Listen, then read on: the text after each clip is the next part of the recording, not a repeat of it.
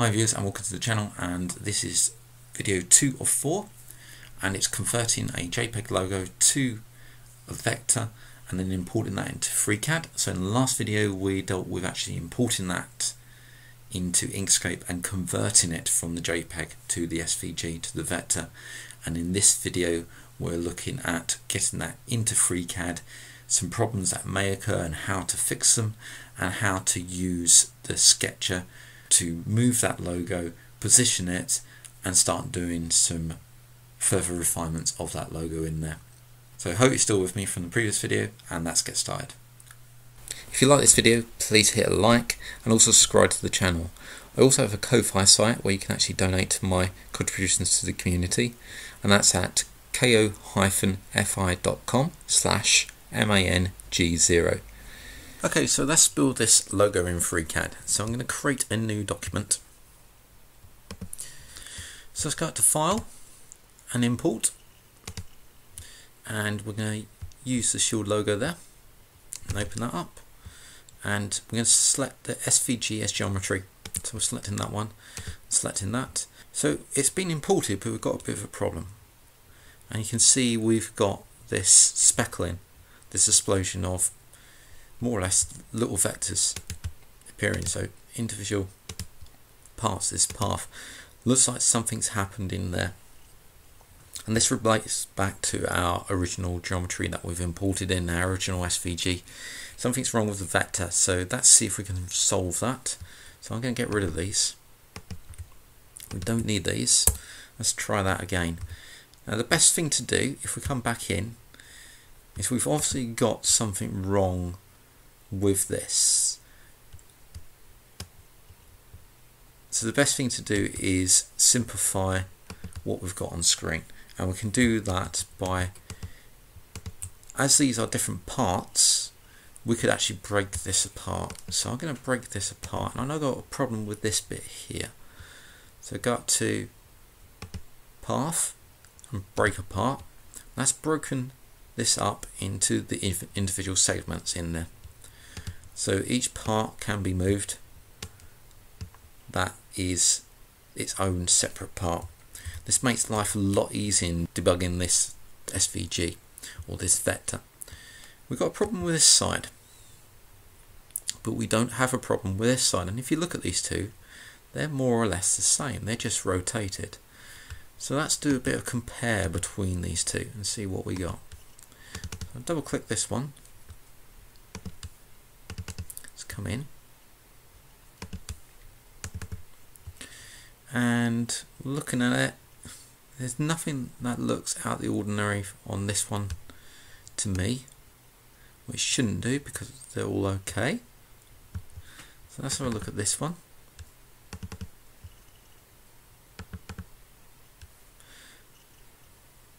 It's looking good.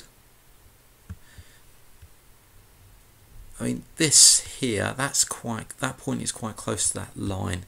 It's almost overlapping that line. Do we have the same here? We don't have the same here. So that might be the issue. Let's zoom in a bit. Let's see what's going on.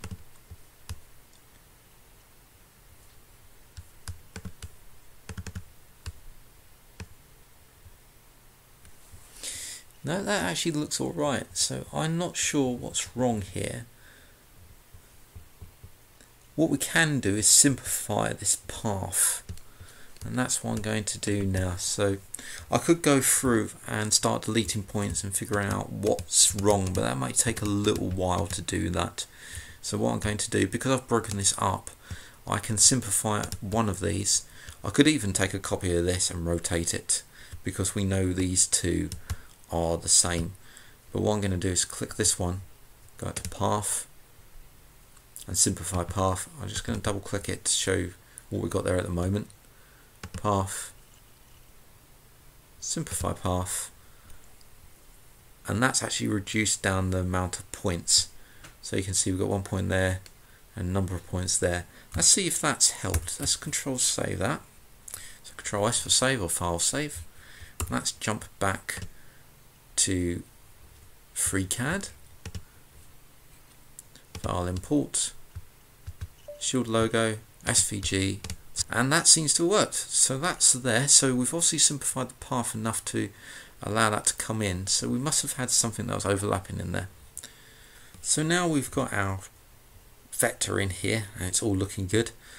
What I'm going to do is we're just going to explore what these are. So I've got these separate paths, and what it's done, it's broken these apart. Even though we did break apart to fix this issue here, this will still happen if you imported an image that has parts that can be separated off into separate objects because they're not connected to the other parts in here.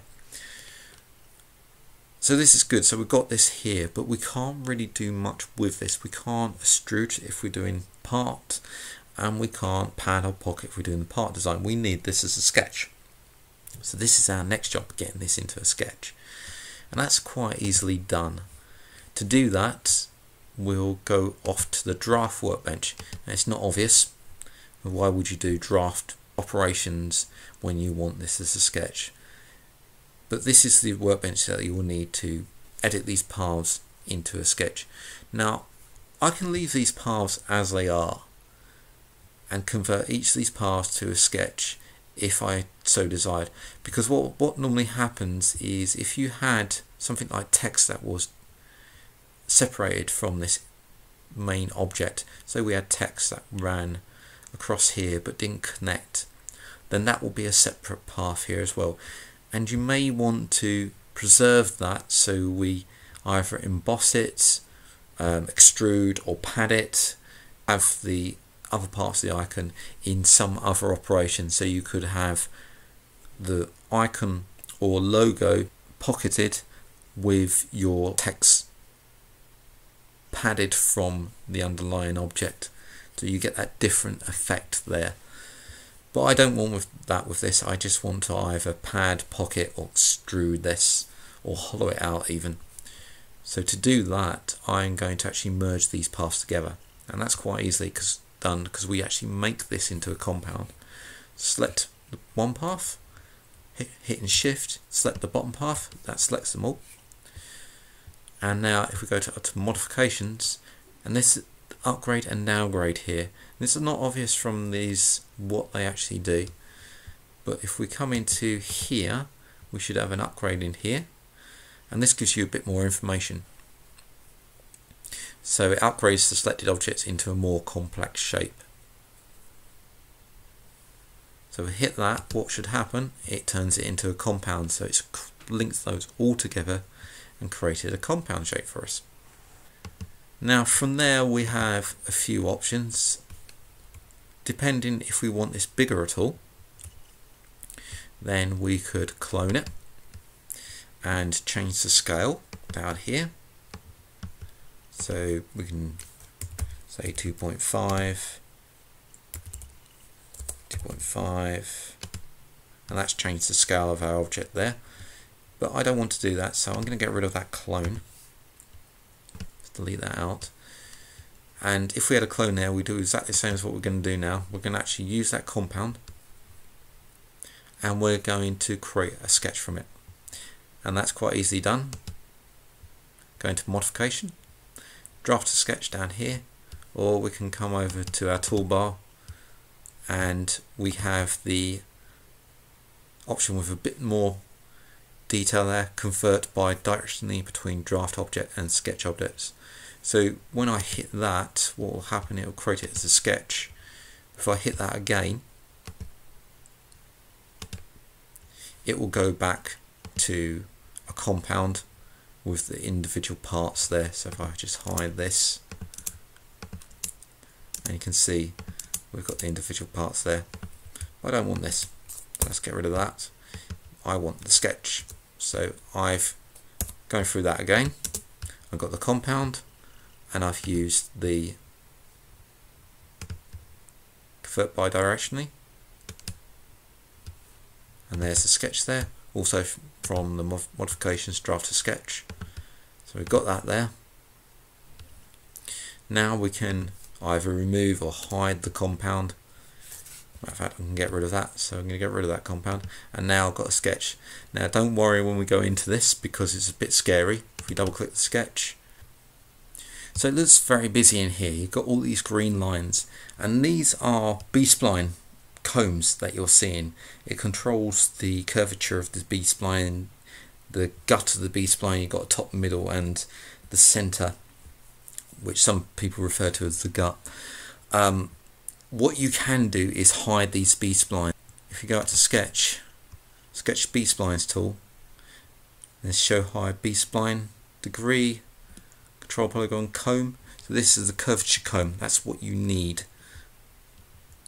So click on that, and the curvature comb disappears, and now you're left with a number of other features on there, like the numbers that you see here, and we can hide those by going out to Sketch B-Spline tools, and we look down, there's the control point weight there. Let's get rid of that. There's some more there that we can get rid of, so Sketch B-Spline tools, multiplication, and finally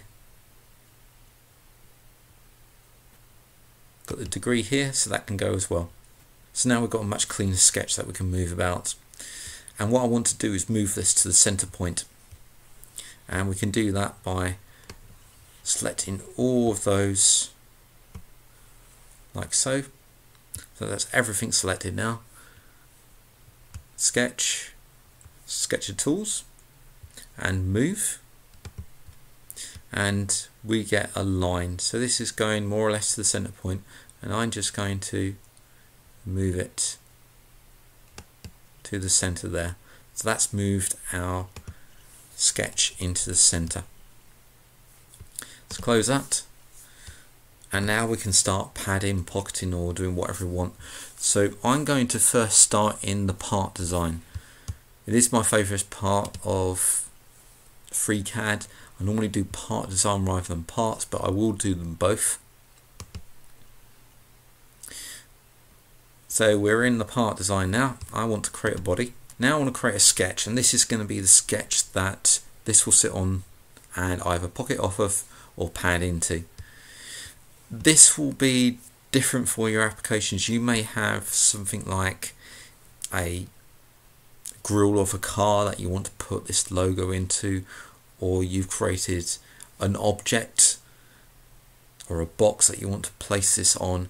Depending on what your application is, this will differ for you, but I'm just going to place this on, I think, either a circle or a hexagon, just to show you how you can actually do the pad and pockets with this. So I'm going to create a sketch. I'm going to place it on the XY plane because this is where this is sitting, and we're going to OK that. Now we've still got that in view, which is good. If it's not, come over to the model, click on your sketch and hide and show that sketch. Now let's go back to the task. Right, so I'm going to create a hexagon. So I'm going to constrain it to the middle, and I'm just going to place this in a hexagon. Now I'm just looking at the composition of the hexagon where I'm going to place it, and I think that will do. It's just going to be just for the demonstration. And close that, and I'm going to pad that up. I can just go 10mm on that, so that's fine. So at the moment our sketch is not in that body, so I'm going to move that into our body.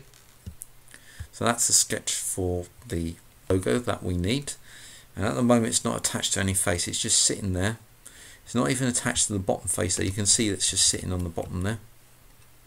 It's not actually attached to that face, it's just in our 3D space, and that's just sitting on top of it. So if we click on the sketch, and we want the map mode, so we click on the end of the map mode to get to those icons and bring this up, and we just select that face, and that pops it onto that face, and now we can hit OK. So that's mapped to that face now. Let's just fix the rotation of the scene, so fit section, there we go, that's the rotation fixed on there. And now what I'm going to do is just pocket that into there, so we can use the pocket or even the pad. So make sure we've got that sketch selected. So it goes green, selected now, and pocket that into there. And that's that pocketed in there. We can go all the way through if we so desire, so through all. That's gone all the way through now, and we can OK that, or if we want it padded, go into the sketch and pad that like so. Depending on how far we want that padded, we can choose whatever we want there. So OK that. So that is basically our logo on a piece of material all ready to go. So that's our logo on a part design. We're now going to place this as a part and extrude that out. So I'm going to get rid of this pad. I'm going to keep the sketch. So it's the same process for a part.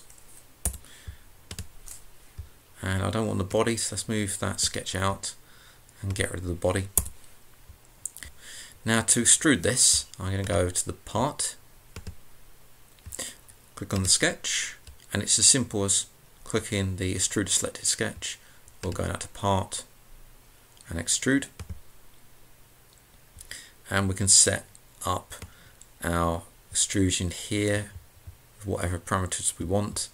I'm just going to OK that, and now that's extruded out like so.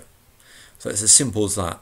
It's much quicker, and now we've got this extrusion that we can play with. So in video 3, our next video, we're looking at adding chamfers and fillets onto our logo and refining it that bit further. And we'll look at the problems around that and the case in where we will have to refine the logo down to something with less faces like this, and how you would do that with what you currently have. So that's up on my channel now, and I'll see you in there shortly.